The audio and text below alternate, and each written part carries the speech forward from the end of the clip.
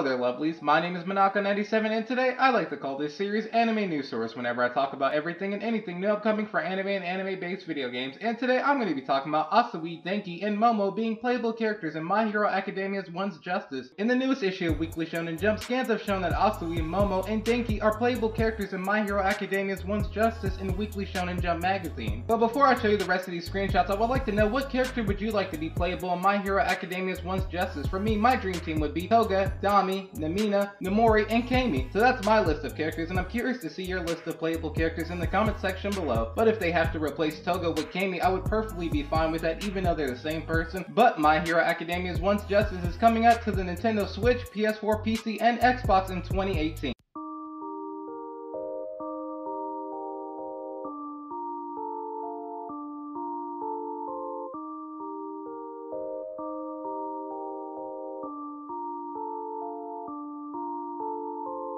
We go back, we relax, hentai in the back. On the low, counting racks, I run in the pack. Thick shoujo, she don't know, I don't love him back. Oh no, no, what are those? Those ins in my lap. We go back, we relax, hentai in the back. On the low, counting racks, I run in the pack.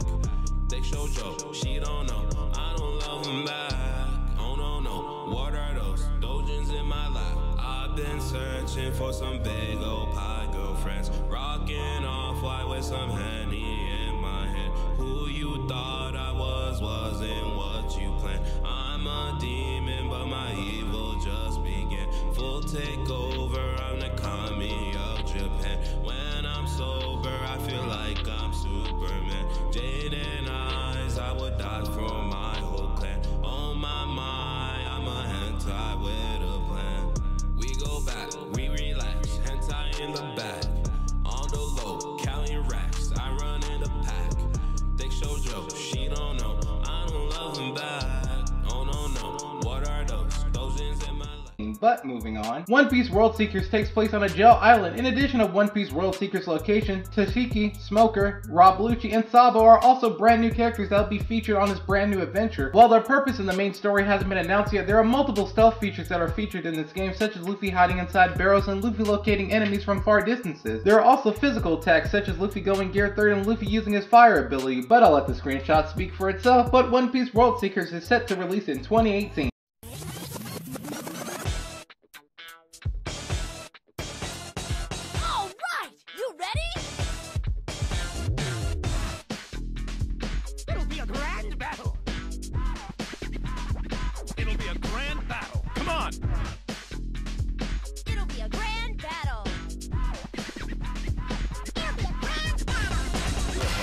Side dish.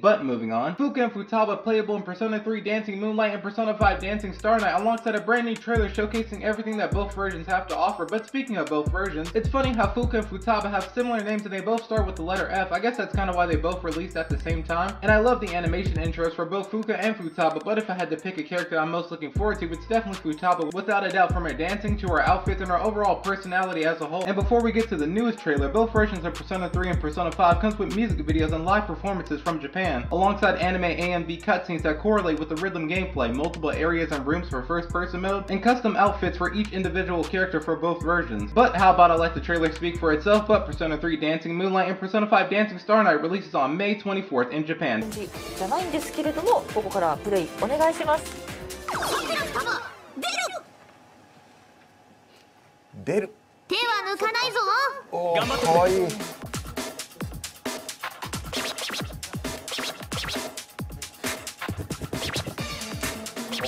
感じですね。焦らないで。これは場所はどこですか？ウズラン。なんかちっちゃくなってますよね。はい、あ、テーブルの上で双葉が。裏だ。裏だ。狭くて踊れないっていうそういうことですか。いや特殊な設定なの。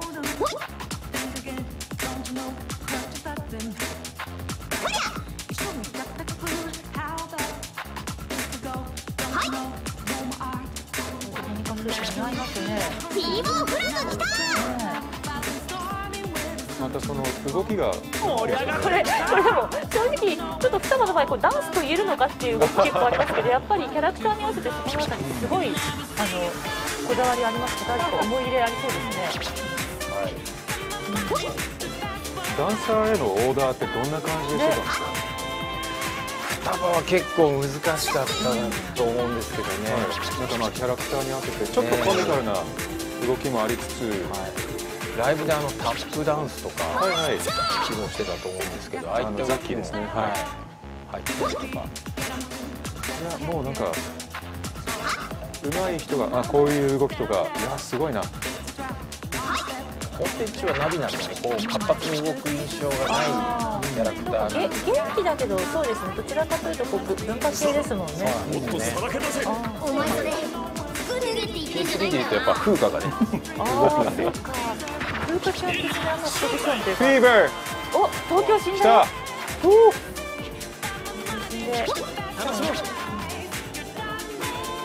似合いますね。めっちゃ似合ってるね。違和感普段からこんな格好してんちゃうっていうような。僕シースリー作ってた時にこのモデルを作ったんですよ。あ、そうなんですか。ちょっと考えみたいですね。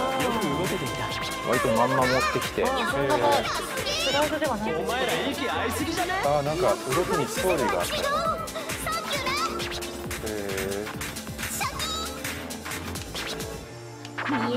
私には見える。111。お、もうすごい。気づいたら122。す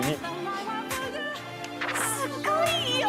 さすが若さん、マジシャン、DJ。わあ、音楽いいですね。いいんじゃない？また来た。いや、フィーバー。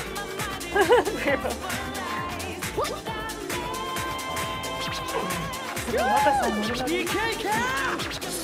ー、これすごいですね。楽しもう。ジョーカーの動きもいいですね。どうだ。成長した。おお、可愛い。だったな。決まってたぞ。私も。凛とした姿。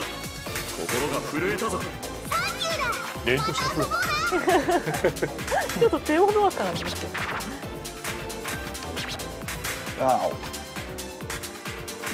後ろからは見られますね。おお。いや、すごいすごい。俺より全然いってる。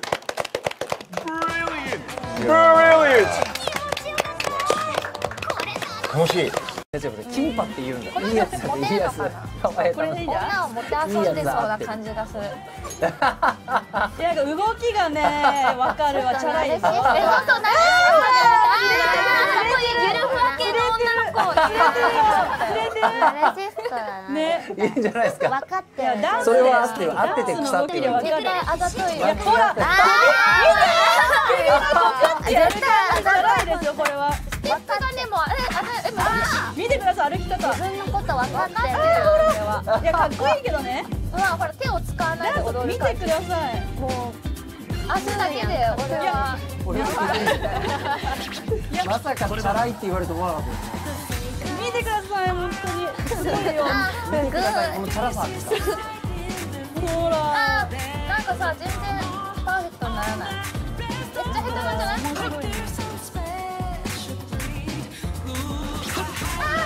しい。すごいですね、これは。これジャズドリするんですか。かっこいい。おしゃれ。やってた。難しい、丸いやつ。腰の使い方がすごいですね。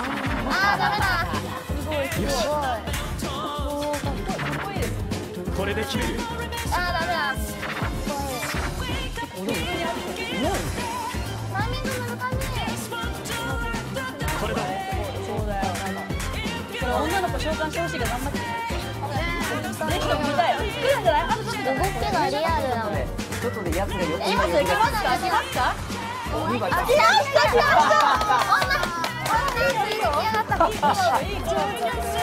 女。こで練習してたよ。されてるぞ。言われような。やっぱりあなたは特別なんだね。ほら騙されちゃダメだよ。だでも女を分かってるんだよ。言ってしまった。ごめん、私のせいか。いなくなっちゃったよ。ね、まだ召喚あ、また間違えてた。仕上がりましたね。難しいよこれ。今のステップいいです。あー、やってた。ね、召喚して頑張って。見たい。全部さ、見たい見たい頑張って。